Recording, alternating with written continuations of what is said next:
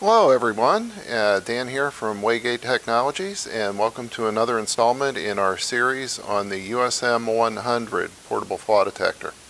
Today I'd like to show you a little bit about our 2-point calibration features. We're going to look at two different ways of doing this. In the first, we're going to look at using a straight beam probe on a traditional step block. Show you a quick way to get that dialed in. And then we'll look at an angle beam probe on our DSC calibration block. Alright, so we'll start from scratch here. Launch our provided conventional app. Start from the beginning. I've selected a 5 megahertz gamma probe, so there's not a lot to change about the probe setup on this. The default value is already 5 megahertz, but we can come in here and look at the probe setup. Because we're going to be doing a straight beam calibration on a steel block, the default velocity of 0.23 inches per microsecond is going to be close. The probe frequency is already selected at 5 megahertz, so that's going to do a good job of setting the pulsar width. This frequency control in the probe menu deals mainly with the calculation of pulse width for our square wave pulsar, so optimizing the pulsar to work with the probe. The filter selections are over here in the UT menu, and we see that's already set to 5 megahertz. Okay. So we're in a good starting point. Let's put a little coupling on our block, and we'll just look at 1 inch here. So we can take our gain down some. We'll use the auto 80 function to get the gain on the 1 inch block in gate A nicely at 80%. Let's close that, and we'll go to our 2-point calibration menu. And I'll swipe out my sidebar. I'm going to calibrate on the 1 inch thickness, so we'll change that to 1 inch. And I'm going to make use of our multi-backwall calibration. So this allows us to do the calibration in one quick step. I'm going to drag my gate B here so it's about the same place on the flank as gate A. And all I need to do is hit the calibrate button, and our calibration completes. And it looks like we measured 0.2328 inches per microsecond of velocity and 0.332 microseconds of delay. Notice our reading up here for sound path in gate A is rated at 1 inch, 0.999. Get a little more coupling on here. So there at 1 inch, 3/4 of an inch. Let's drag our gate A here, make it a little wider, so we can measure over the range. 1/2 inch and 1/4 inch. So our delay and velocity calibration completed as we expected. Okay. Now let's switch over here and let's take a look at an angle beam calibration. So change out our probe.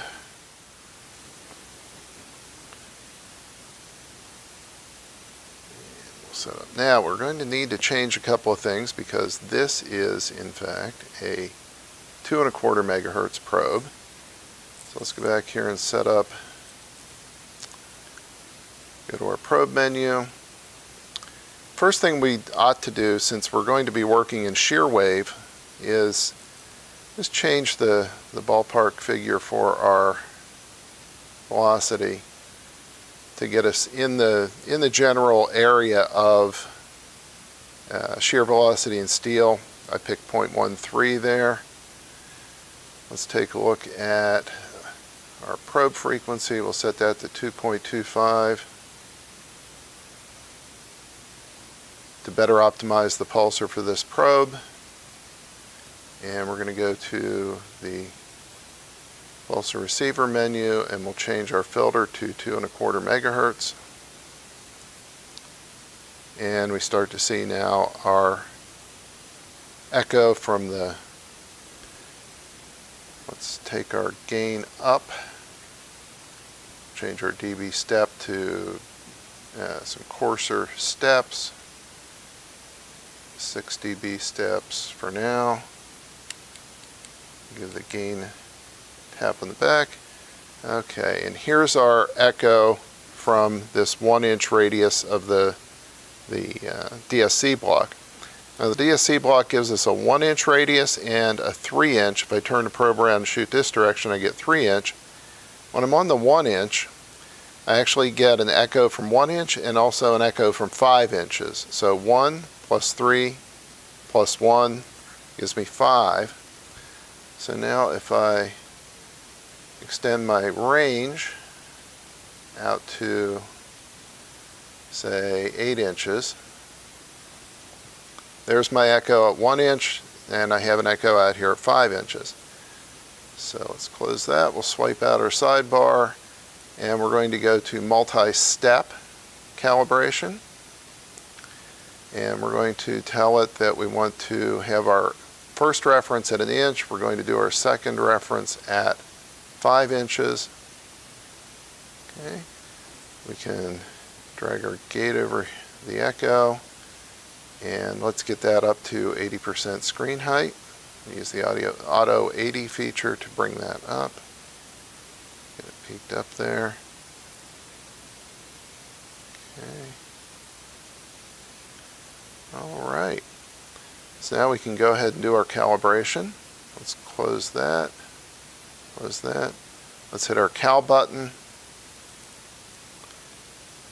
And it says show me the 5-inch echo. So let's come out here, get some more amplitude, gate over the 5-inch right there, and hit cal.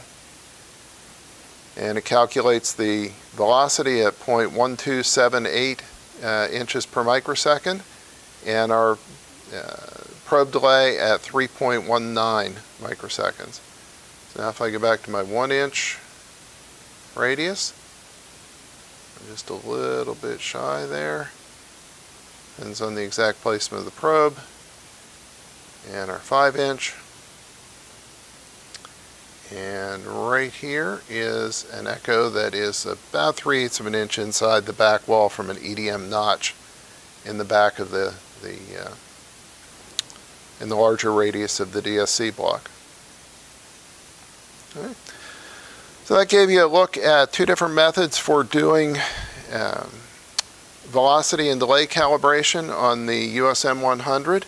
Took a look at the straight beam probe on a general purpose step block. We used the multi-back wall method for that. Do it all in one step. And on the angle beam calibration, we used the multi-step calibration, showed it the 1-inch separately from the 5-inch. Quick and easy to do the delay and velocity calibration. So thank you very much for joining me.